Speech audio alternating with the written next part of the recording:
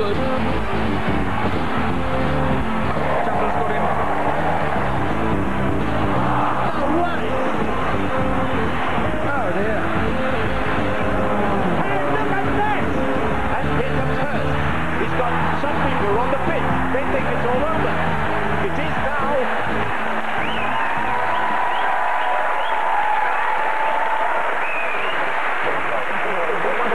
Hello and welcome to They Think It's All Over. Despite what we did to them last week, our new team captains are back, so please welcome David Seaman and Phil Tufnell. Absolutely ruined it for me now, yeah. With David and Rory as a former Premiership footballer and legendary hardman who is about to start an acting career in films. Let's hope that no one tells him to break a leg. Neil Ruddock.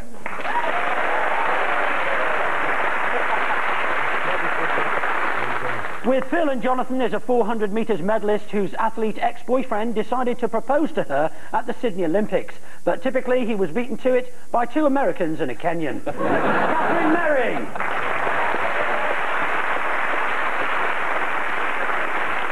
We kick off with a footballing excuse. David, Rory and Neil, have a look at this.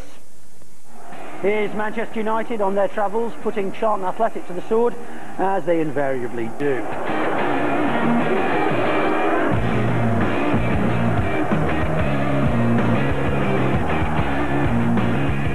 But David's team, in time-honoured Man United fashion, when they came a cropper at Southampton the other week, it wasn't their fault.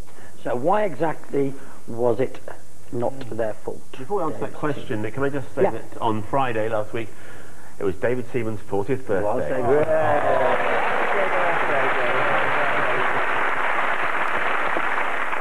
So you're now nearly as old as your hairstyle, David. Says one of the stylistics.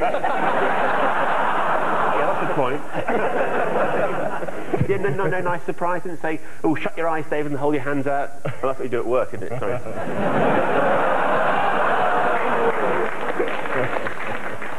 No, I had a great time. You had a good weekend, didn't you? Another clean sheet? Yeah. Apart from those 2 goals. You know, I'm afraid one of them was gift wrapped, weren't it? Yeah, never mind. Down to me, but there you go. But so you're living in Manchester and you're old. But look on the bright side, Harold Shipman's in jail.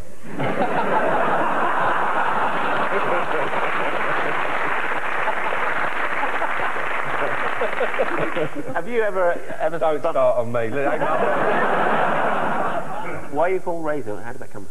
I was named after a boxer. Oh, you are a boxer, aren't you? Yes. They were trying to wind me up when they were saying you're a footballer, but I know you're a boxer. I'm a boxer. From heavyweight. So let's face it, a big fat bloke like you couldn't be a footballer. Mr. Ruddock, did you see the Arsenal-Manchester United match of the weekend? Yes. Now, what do you make of really the thing that went on there? Was it not shocking? Was it not disgusting? I mean, I watched it with my children and I was upset. 75 bloody minutes of football before they got to the comedy. What do they think? But you were there, weren't you? I was up. I found myself in the Man United end. But you're an Arsenal fan, aren't you? I am an Arsenal fan, and I've found myself in a few strange places lately. This is my mate's sofa at the moment. But, as you say it, yeah, thanks, love. You've just split up with your boyfriend, haven't you? So, Man United versus Southampton. Is it something to do with Beckham's marriage is splitting up, isn't it? Which is rather frightening for all of us. She might be single soon. What a Shouldn't worry too much, Rory. Who was it was saying it? I think Phil Neville was the one who was actually quoted. Is it the feeble excuse of that the pitch was too dry? Yeah, I'll give you 3 points for that. Well done. Yeah. Was that so hard? Yes, according to defender Phil Neville, the playing surface was to blame. He said the pitch was very dry, it slowed the ball down a lot. And it isn't just Southampton who've beaten Manchester United recently, of course. No less a team than the mighty Stoke City thumped them 3-1 in a pre-season friendly, and of course, wouldn't you know it, it wasn't their fault that time either. According to Sir Alex Ferguson, the grass was too long. Of course, the Old Trafford pitch is perfect for Man United. Not too dry, grass not too long, and with a bump just inside the penalty area for Diego Forlan to trip over in the 89th minute. Manchester United's Phil Neville recently became a dad. He's overjoyed at the birth of his son, even though it now means that he's the 3rd best footballer in his family. Phil, Jonathan and Catherine, it's a handbags question for you. Here's British distance running legend David Bedford smashing the world 10,000 metres record back in 1973. And here are global communication giants Infonks bringing information to the world. But why the bad feeling between the two, Phil's team? Just as well Linford Christie didn't wear those shorts when he was running, isn't it? Well, you mentioned Linford. Let's welcome Catherine to the show properly, because coincidentally, I believe you are coached by Mr. Christie, are you not? I am, yeah, luckily, yeah. The lunchbox. Have you had a peep in that before? In Linford's lunchbox? Yeah. No, I've never eaten. No. I think you misunderstand.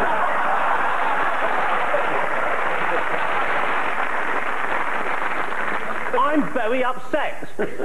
Why? You know I'm a tennis fan. Yeah. Have you not been following the tennis at Davis Cup? Yes, fantastic results. I didn't even know it was tennis first of all. I read in the papers, tune in to see Tim Henman and Greg Rosetsky in Casablanca. I thought, that's a remake I want to see. I'm so upset, I'm going to give it up. I've taken up a new sport.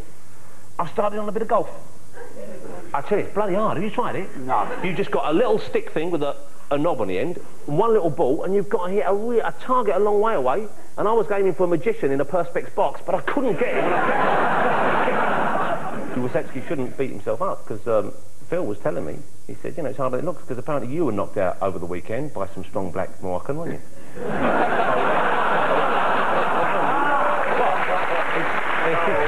Now I can see why we kept Morocco back. What?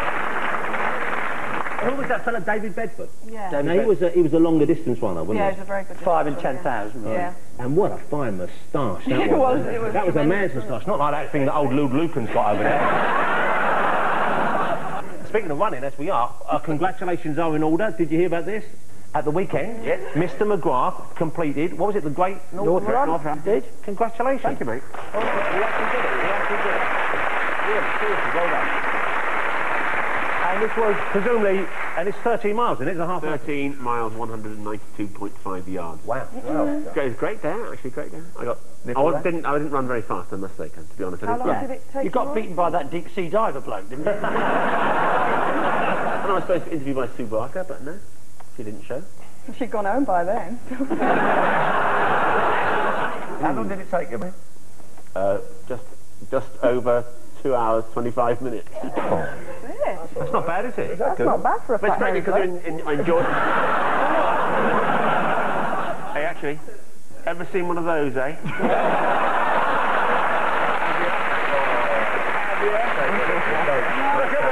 Hey, you don't recognise that colour, do you? Hey? Silver, that is. So, an answer to this question. 118, it's got to be something to do with that. That's the company to do with phones, isn't it? It's to do with the new Dublin phone. The cricket boys on tour like a little bit of phone sex. Do they? Yeah, I mean, you're away for a long time, apart from Mike Gattin, who just phones Pizza Hut. And gets him to read the toppings down the phone.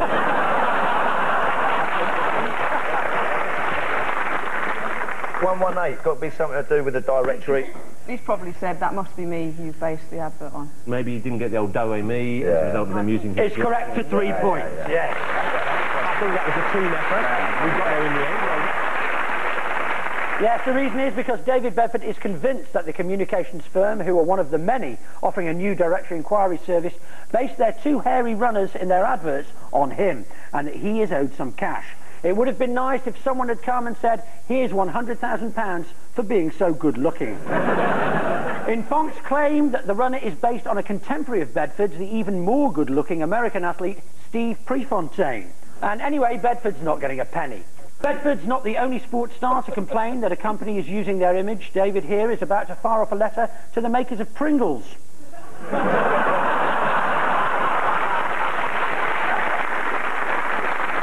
What is it they say, David? Once you drop, you just can't stop. Anyway, I thought you were going to be suing them the size of you. I knew that the omens weren't good for the British athletics team when they unveiled their World Championship mascot, Bad Luck Badger. It was always going to be beaten by the American mascot, Drug Cheetah. And at the end of that round, David's team have 3 points and Phil's team have 3 points. Yes. Just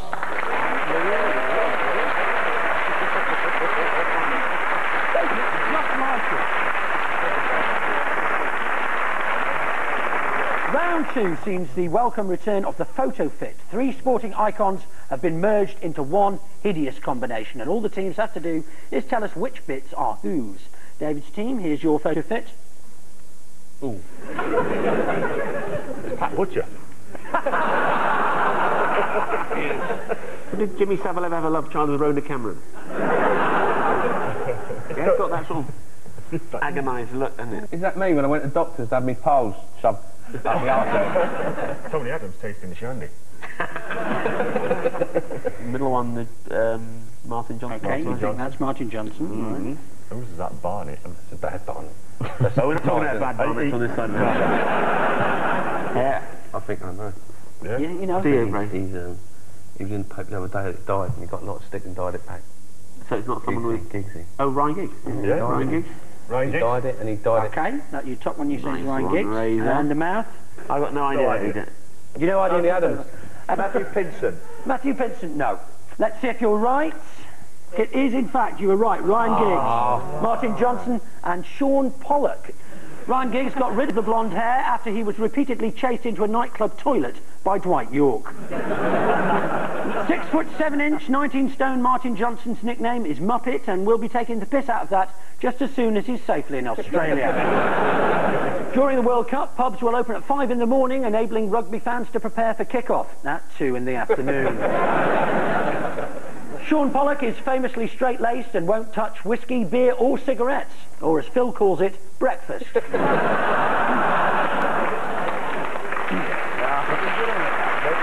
list of breakfast. Right, Phil's team, here are your 3.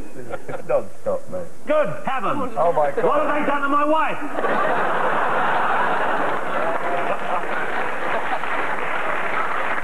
Phil Mitchell, and he hasn't shaved his head in the morning. What? Is that Phil? Is it? He's never seen it. I suppose you're always looking from the outside, aren't you? Yeah. No. And the bit in the middle, is that the lead singer from the Communards? Oh, yeah. Jimmy Somerville. Jimmy. Run away, run away, run away, run away, run away. It wasn't in the black and white minstrel. Jonathan, just to keep you on board, if in doubt, it's going to be a sports person. Well, he might have played sport. Just because he's gay doesn't mean he can't play sport, you know. You are so homophobic. It's somebody who is predominantly famous for sport. Sport. Is it Miss Stoke 2003? It's a sports person. She, just because she's a beauty queen doesn't mean she can't. We got Wayne Rooney in the middle. Right. Who's the hair? Is it Ferdy Lundkamping, whatever his name is? The bloke with the... Freddie Lovechild. Freddie Lumberg. Freddie Lumbagan. It's not him. You're not great on the football, are you, son? Or any sport at all. No. He's slightly better than you, though, Phil. Yeah.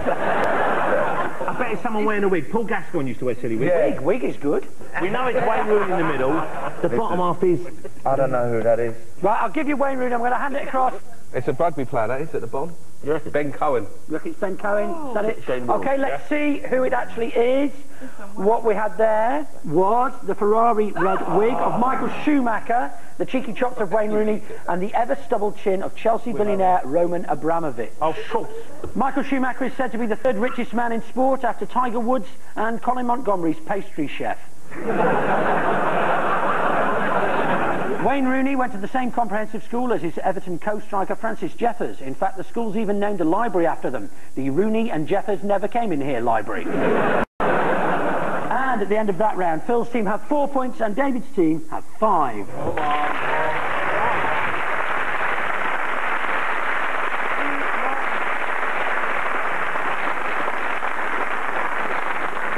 Last Friday, as we said, David Seaman celebrated his 40th birthday, so well done to David, as we've already said. And as a special treat, David, your younger brother Collins brought you a cake.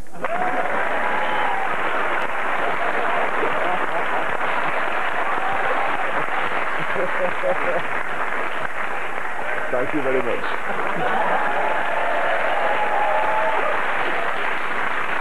We'll move on now to our David Beckham challenge. Fingers on the buzzers. The first question answered correctly wins some bonus points, okay? So here is the first starter. When he's finished playing football and flogging fizzy drinks and second-hand cars, what is David Beckham's ambition? Joined up writing. No? He's gonna finish that novel he started when he was 7. It's Noddy and Big Ears, Big Day Out. No, come on, anybody want? Go to the moon.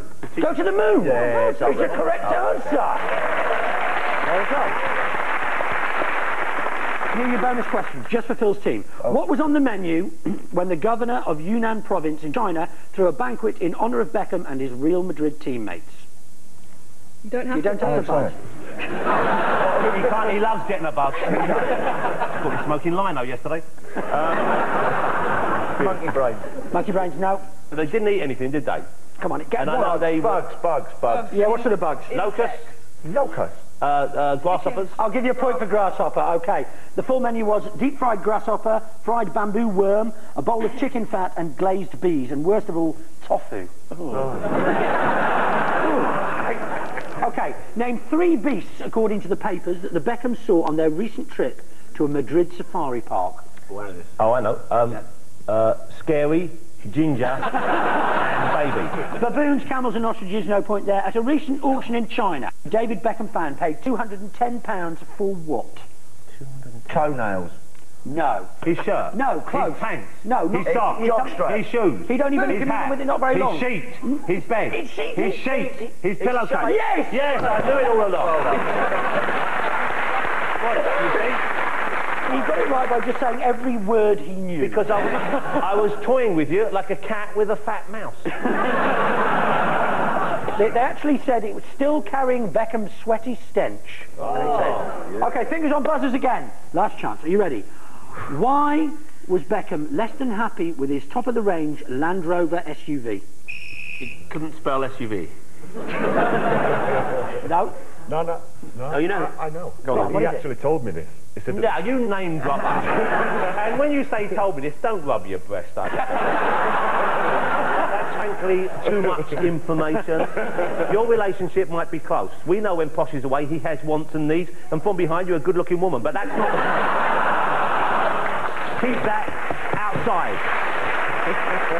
Come on then, what's the answer? he actually said that the seats of his car actually made him feel as though he'd wet himself. Is the correct answer, yes. He said the heated seats. Here are your bonus questions for bonus points. According to The Sun, how did Sir Alex Ferguson celebrate Beckham's transfer? He sang a song. He did. Alex Ferguson sang Danny Boy. He sang Danny Boy in the bar of his Yeah, I Swiss read French that. hotel. Yes. David Beckham's father, Ted, has recently been employed by Barnet Football Club to do what? Play wide on the right. What did you say to Gasper? Oh, yeah. Yes, and he came to service the boilers. service the oven. According to a survey by a financial services group, Virgin Money, where would most people like to see David Beckham's head? Have you ever fouled Beckham, have you? Yeah. What's that like? Brilliant. Great experience. You know he speaks like that. When you kick him and hurt him, he even goes, ah! Like a... ah, you're hurting me! When did you become a German? Where would they like to see David Beckham's head? Paper money. Paper money? On £10 notes. No. Last question. What is the problem with the Beckham's French chateau? According to the Beckhams, what's their problem? It's in France. Yes. Chateau, he thought it was a hat. No, it has no mobile phone signal. No, I knew that. You think I was that's only not bad, Paddy? That's 20 minutes! Go on, Rossi. He had 20 minutes! I have you! Go on, Shan. You hit my friend, Beckham. Oh, we'll have you. I knew! They didn't get signal for their mobile phones. I was on I just told you that! It's like having two wives! One of the friends said not being able to get a signal there is going to be a nightmare. Victoria could lose job opportunities if Steven Spielberg, for example, is trying to get in touch with her. But for the new E.T. film, presumably. We love David Beckham. But I read a quote from him in the paper, an actual quote from the paper about 2 weeks ago. A journalist asked him, said, do you think that on the pitch you are a volatile player? And he said, yeah, because I could play on the left or the right. He actually said that. That is true. That is true. And at the end of that round, Phil's team have 7 and David's team have 9.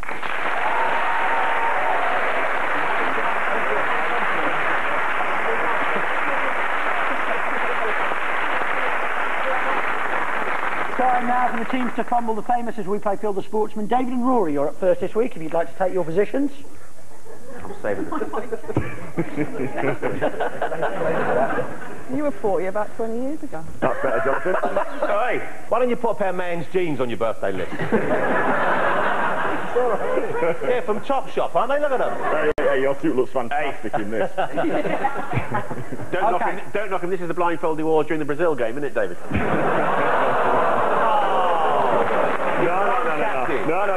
No. His hairdresser give it me.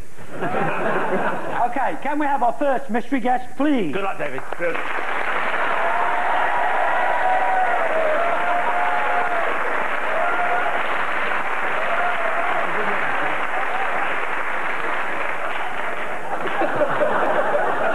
And the time starts now. This a knobbly arse, this bloke. Hang on. What? Is it? Hang on. Turn sideways. Your old man. What's happening, David? I just like feeling myself. It is. We haven't got time for that. You know that? How many, have you got somebody over there? It's like double. New job. Jesus. I thought you'd be after that job, David. You're going up football, haven't you?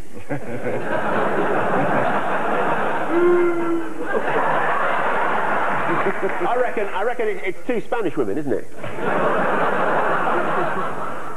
Hang on a minute. What are you talking about? Oh, there's one over there. Hey, did you do the Great North Front?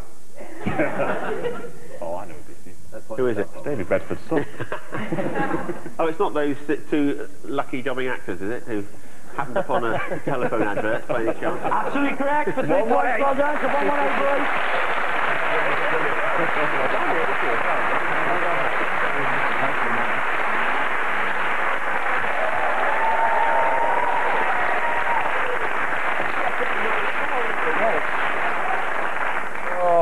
Okay.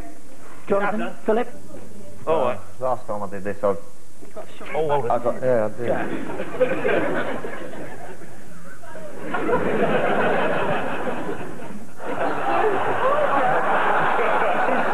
This is Top Star, what are you talking about?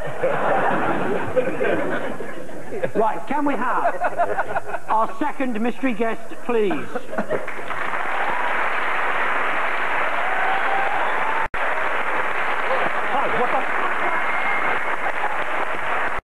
What's that? Oh, I just got struck by someone, and I don't like it.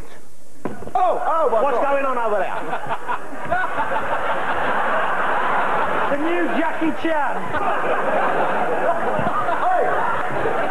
It's not my first wife, is it? No, it's Come back to haunt me. You better watch out wherever you are, because I'm deadly. Oh, hold on. Wax on, wax off. Was it Posh Spy? Is it Posh Spy? I don't want to get hit again. No, it's not. What's that? Oh, no, it's not. It's Jordan. Is it? That's a boxing. Blimey, he's got a hard, shiny head. It's Phil Mitchell. Well, there must be someone here. Joe, what's that? Watch it, will ya? You big, lazy galoot. Is it? Obviously, it's a boxer. Hello. Hold on. Hello, sir. Is it David Seaman now, yeah? Oh, hey, it's a lady. Oh, is it? Hold on, did you hear that? She said, you touch my tits, I'll knock you out. You must By have a heard that simple before. matter of deduction, I believe it is Her Royal Highness the Queen. Who said the same thing to me backstage at the Royal Variety Show, 1987. That's definitely my first Is wife. a lady boxer? Well, I like a lady boxer. Yeah. I might not look it. Martin but I'm a Keown? boxer. No. It's, very nice hair. She's a tiddler, really. What's the lady boxer we know? There's one called Kathy Brown. Or It is indeed Kathy. Yeah, very good. Yeah, I know that. Pleased to meet you. Nice to meet you. Hello, my dear.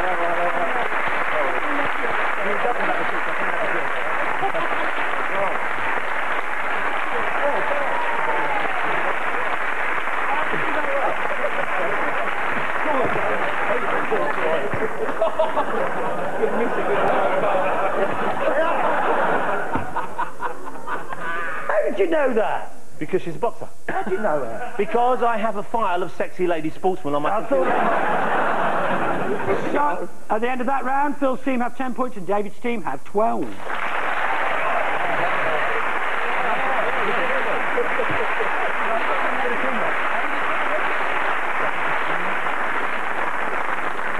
We finished with the name game, but this week we're playing a new version called the tabloid name game. I read out the name of the sports star, and each team has to suggest how they've actually been described in the popular press.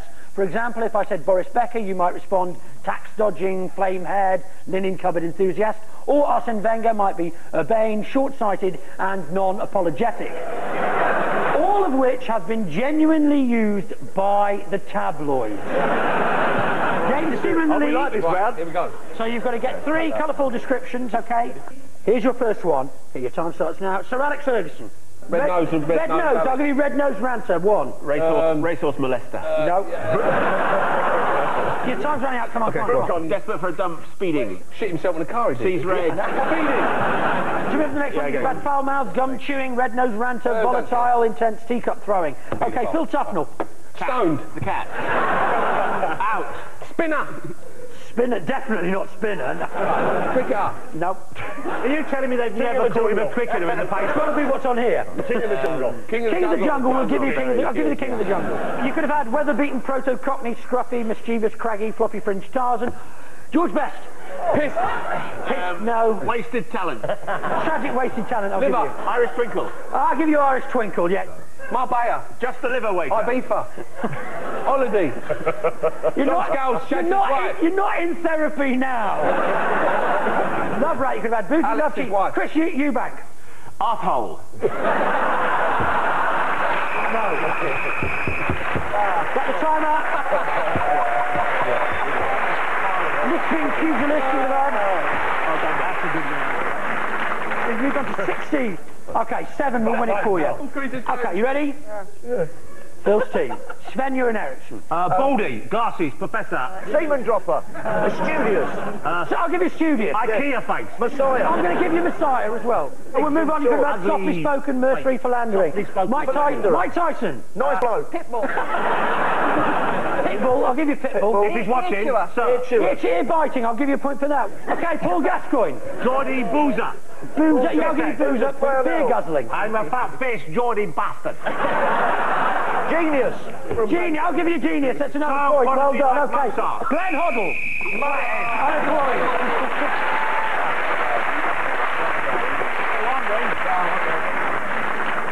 And so at the end of the show, David's team have 16 points, but this week's winner is Phil's team with 17.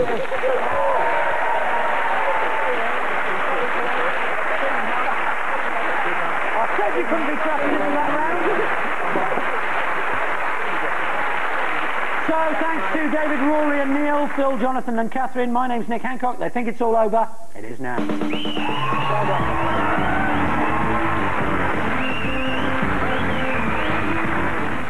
A ghost story like you've never heard before. The Dark House is interactive and you can shape the outcome. Enter if you dare, tonight at 11 over on Radio 4.